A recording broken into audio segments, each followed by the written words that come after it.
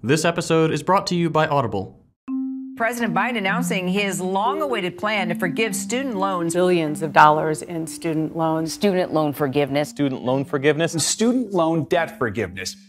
Biden recently announced his student loan forgiveness plan. And it sucks. Assuming that its projected cost of $300 billion is how much debt will be forgiven, all this plan will do is take us from here to here. Biden's plan includes no significant reforms to education tuition or loans, and the government has told us those reforms aren't coming. So it's fair to assume that the only thing Biden's done is buy us about 4 or 5 years, and then we'll soon be right back here, with $1.7 trillion of student loan debt. Millions of Americans will get some relief, and that's good, but millions more will just take their place very soon, and that's bad. How did we ever get to this point, with a Canadian GDP-sized hole in students' pockets? As usual, we can thank Ronald Reagan. Our story begins in the late 60s and early 70s, when colleges suddenly started charging tuition. The late 60s and early 70s were in many ways a groovy time, but in many other, probably more important ways, they were a very not groovy time. The 60s had the Beatles, the Beach Boys, and the relentless unaliving of Vietnamese and other quote-unquote Indo-Chinese citizens in a nearly 2 decades-long conflict involving millions of tons of bombs dropped on civilians and a brutal campaign of chemical warfare, the devastating consequences of which continue to affect multiple countries to this day. What a time. I promise this video is still about student loans. Stay with me. Few things affected the 60s and 70s like the Vietnam War did. Over the course of these decades, Americans were progressively exposed to more and more of the suffering inflicted by their own country abroad, as images of the conflict and leaked military documents began circulating in the American press. The Vietnam War showcased untold violence, served no purpose to the average American, and only really benefited the US's bloated war industry. So eventually, Americans began protesting this brutal and useless war, mobilizing all across the country and, most importantly, on college campuses. This is where the problems began. While the thought of ending an already decade-long, expensive, cruel, and soon-to-be lost war might make most people happy, it made one California governor very not happy. Cue Ronald Reagan. At this time, 2 things were true. California's UC schools charged no tuition for in-state residents, and Ronald Reagan had just won his 2nd term in office. As a conservative and a fierce supporter of the Vietnam War, all these protests happening on California college campuses were deeply upsetting to Ronald. They challenged the ruling government in a very public way. So, in response, Reagan shut down all 28 UC and Cal State campuses. That might seem excessive, and it was, but what you need to understand is that these protests weren't just upsetting or a simple act of vocal political opposition. These protests were deeply worrying to Reagan and the rest of his friends because of what they signaled for the future. In the words of one of Reagan's top advisors, these protests signaled the coming of a dangerous, quote, educated proletariat, saying, quote, we have to be selective on who we allow to go through higher education. Meaning, of course, we need to stop letting all these poor people in. They're starting to get the idea that they can change society. That's because up to that point, many American colleges had either been free to access, with 0 tuition fees for in-state residents, or cost very little. Adjusted for inflation, education before the late 60s and 70s maxed out in the ballpark of a couple $1,000s at an elite private school like Dartmouth. Most Americans who went to college did so for very little money. Just for reference, the Education Data Initiative estimates that today, the ultimate price of a bachelor's degree may be as high as $500,000 or as low as $100,000 in the best case scenario for a public 4-year degree at an in-state institution. But just because it was a lot cheaper didn't mean college was necessarily always accessible. Historically, colleges were filled almost exclusively by white upper-class young men. And that's because, for most poor people, the opportunity cost of college was too high. Spending time not earning money when basic needs were harder to meet didn't make sense for most Americans, especially when a high school education was enough for a middle-class status. But that's far from the whole picture. Colleges were filled with upper-class white young men because women, black people, and non-Christians, meaning Jewish people specifically, were either flat-out prohibited from attending college, segregated into separate institutions, or subjected to maximum enrollment quotas. All in all, college was cheap at least in part because it didn't need to be expensive to keep the lower classes and other marginalized groups out. But eventually, that would change. Starting in the 20th century, college began affording upward mobility for more and more members of the working class, and its opportunity cost lowered. Exclusionary politics were very slowly dropped, and government programs like the GI Bill allowed World War II veterans to attend college at no cost. College became more accessible in the 20th century, so enrollment grew, particularly in the lower classes who had been kept out for so long. And that became a problem for the ruling class. As Reagan's advisor told the press, educating the proletariat had the undesirable effect of producing revolutionary stirrings. A college education gave thousands of people unprecedented time, and to some extent tools, to criticize the inequality and violence that characterized their lives and the whole of the US. Far from being indoctrination centers, colleges had the merit of at the very least exposing students to non-capitalist ideas, though often in less than positive terms, to put it mildly. To some, that was enough. Colleges also had the benefit of being a place for communities to form and to gather, and the convergence of all these different factors meant that college campuses suddenly became a new place where militant opposition to the government and the greater economic system could form. A fact that was very concerning to the people who benefited from the inequality and violence of American society going unquestioned and unchallenged. This is why the 60s are remembered as a time of student protest. And the Vietnam protests were particularly concerning because, over time, they began to resonate with a lot of the American public. What if they grew? What if they became about something more fundamental than a single war? What if they started a revolution? Now, that might seem like a big leap, but Reagan and his buddies had reason to be worried.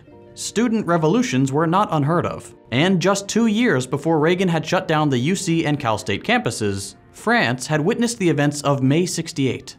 For almost 2 months, France saw student protests in Paris turn into a semi-coherent, countrywide revolutionary movement, with a general strike that completely shut down the country's economy. During this proto-revolution, protesters attempted to bring an end to General de Gaulle's government, secure higher wages, run their own factories, and who knows, maybe even introduce socialism to the Western country at a large scale. And although this movement ultimately coordinated millions of people, what had been so concerning to anti-socialist observers was that it started with the protests of only a couple hundred students. While May '68 never became a full revolution and failed in many important ways to achieve its goals, it nourished the idea that socialism could still get popular support even in prosperous, Western, capitalist countries, and made college campuses a new place for these movements to emerge. So, Reagan quickly shut down the Vietnam protests and from then on made every effort to cut the working class out of higher education. To do that, he, alongside then-President Richard Nixon, progressively transitioned colleges away from the state and federal funding model that had made them decently accessible up to that point. The public was told that this was part of the small government cost-cutting effort, and that the state needed to make immediate budget cuts, despite Nixon simultaneously kickstarting the ludicrously expensive war on drugs, which to date has cost the country a conservative $1 trillion through increased incarceration, policing, and police militarization.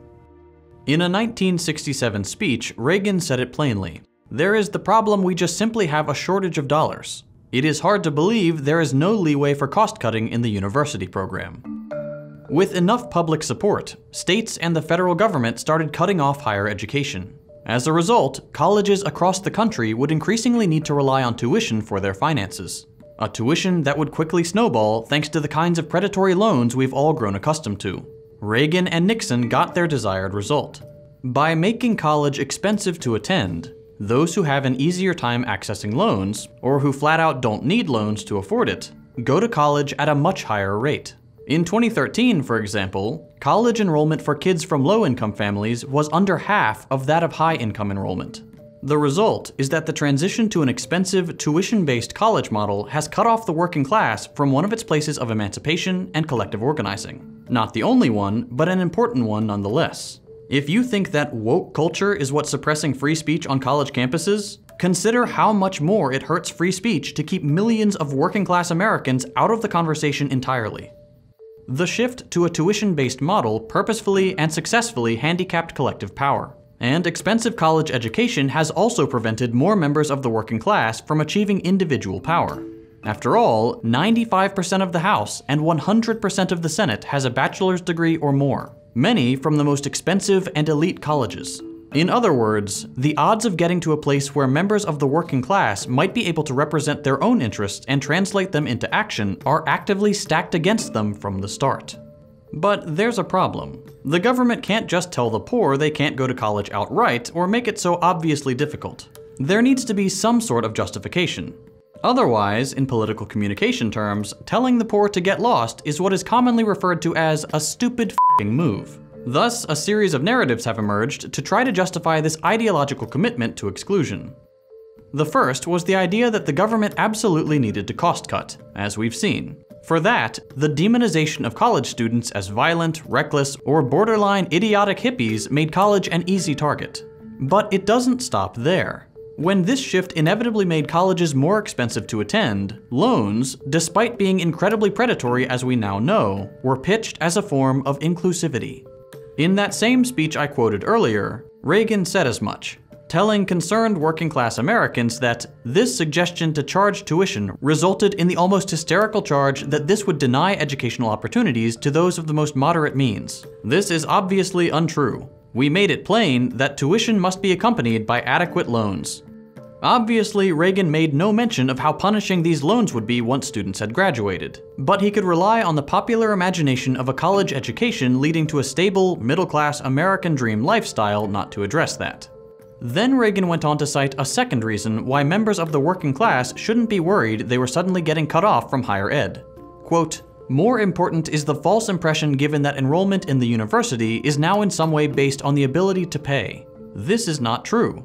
Eligibility for the university actually is limited to those in the top 12% scholastically. On this principle, 88% of the high school students cannot go to the university regardless of their finances or their desires." In light of the emerging discourse that college was becoming a right, accessible to all, conservatives reacted by digging in their heels and made sure higher education would continue to be seen only as a privilege. Because when higher education is a privilege, only those who are deemed deserving can get it. This was great because it appealed to the idea that hard work and natural talent alone would push our society's best into a place where they could grow their skills. But what wasn't said was that deservingness would obviously be assessed with metrics that favor the wealthy, like SATs. Then, this idea that a college education had to be deserved would also be used to support another exclusionary narrative. That if colleges were filled with people coming from the lower 88% of high school students, it would somehow make higher education worse. As Nixon put it, letting in quote-unquote less deserving people would lead our colleges to collapse their educational standards, in the misguided belief that this would promote opportunity. Conservatives successfully presented inclusion as a trade-off between opportunity and quality, as if you can't have both. They appealed to the value of excellence to justify the social reproduction of the elite, accessible only to the luckiest or most deserving of the lower classes. Today, a lot of this discourse is still floating around, with a couple new justifications. The cost-cutting speech obviously never left. When Bernie proposes his free or affordable college plan, for example, the first question is always, how much will this cost? And never, how come the wealthiest country on earth can't seem to figure out something almost every other comparable nation has been able to do for decades? Or what about all that extra money going to the Pentagon to fund foreign wars? Then there are the new additions. For example, the idea that making college free would hurt the country's ability to twist low-income kids' arms and make them go to war, as one Republican congressman flat out admitted. Loan debt is super important in this regard because now that Dodge has announced they're discontinuing the Charger and Challenger, if student loan debt also goes away, the US military will never get a new recruit ever again. Jokes aside, we've also seen the idea emerge that students are wasting their time going to college and learning skills they won't need on the job. As if, one, the purpose of a college education was job training, not education as the name implies, and two, as if this was the student's fault and not business's inability, or rather utter incompetence, to take the most well-trained and well-educated generation in perhaps all of human history and do something with it. In a similar vein, we've seen the emergence of the just go to vocational school discourse become a favorite trope in recent years. You've probably heard this as the learn how to weld argument, coming out of Marco Rubio's mouth, for example. and make higher education faster and easier to access, especially vocational training. For the life of me, I don't know why we have stigmatized vocational education. Welders make more money than philosophers. We need more welders and less philosophers. And just to quickly debunk this, 1, welders don't make more than philosophy majors, or more than other college grads in general. According to the Bureau of Labor Statistics, the average salary for an experienced welder is $36K a year, while college graduates in general make around $50 to $60K right out of college, and people who stick to a bachelor's in philosophy make on average about $51K mid-career. Only the top 10% of welders make $63K and above. It's not an especially lucrative job, so there's that. 2, vocational training is college. To learn how to weld, you need to take multiple classes over multiple years after high school in a variety of different kinds of welding, from basic metal cutting classes to arc welding, stick welding, and gas metal arc welding. Not to mention classes in math, English, and metallurgy, as well as classes to learn the symbols and specifications used in blueprints, most of which happens at a college. The divide between vocational schools on the one hand and the supposedly completely different colleges on the other is nothing more than a rhetorical trick trying to make college education seem worthless in pop culture, which allows governments to slash higher ed budgets. The idea is that once you associate the phrase higher education only with quote-unquote useless majors, you'll see no problem in thinning out their budgets. And just to be clear, welding is an awesome, useful job. But is it a morally superior educational path, or is it better paid than the average degree? No. At the end of the day, there's a million different reasons to make college free. It would cost less than the current model, free millions of Americans from a modern form of debt peonage, the average sentence of which is 20 years long, and invite thousands of people into immediately necessary fields like medicine that are too expensive today. But more than all that, it would give more people the freedom to cultivate their interest at a higher level, gaining skills and knowledge in fields that they genuinely want to learn about. And that's worth something too.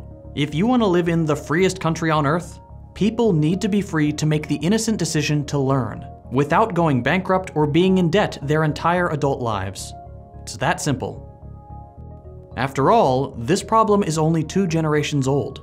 It wasn't always like this, and it doesn't have to be this way now. Student loans and debt in general is a pretty fraught topic in the US. Things that the rest of the world rightly sees as absurd, we simply accept as a normal part of life. In order to solve these problems, we first need to understand them. I try my best to learn and understand as much as I can so I can share with others. And one way I like to do that is by listening to audiobooks. I travel a lot for work, so I have plenty of time to sit on planes and listen to fascinating audiobooks on Audible. One that I enjoyed recently and that really speaks to these challenges is Debt: The First 5,000 Years by the late David Graeber. It's an enlightening journey from the ancient past all the way up to the present and our modern system of debt. If you like to learn as much as I do, getting to pick a free audiobook every month is pretty nice. I don't think I can accurately convey how much I love Audible. I struggle to sit down and read a book, but with Audible, I can get through all the titles I've wanted to, all while running errands, or commuting, or traveling for work. It's completely changed how I learn. If you enjoyed this week's video, I highly recommend you check out Debt: The First 5,000 Years on Audible. It's a fantastic listen. So if you'd like to help support my channel so I can produce more content like this, visit audible.com/secondthought or text secondthought, one word, to 500-500. Sign up today and get your first month absolutely free. It really does help support me and my channel. Get started by following the link below or by texting Second Thought to 500-500. If you enjoyed this video, consider dropping a like. If you hated it, a thumbs down. You can check out my previous content by clicking the links on your screen. Thanks for watching, and I'll see you next week.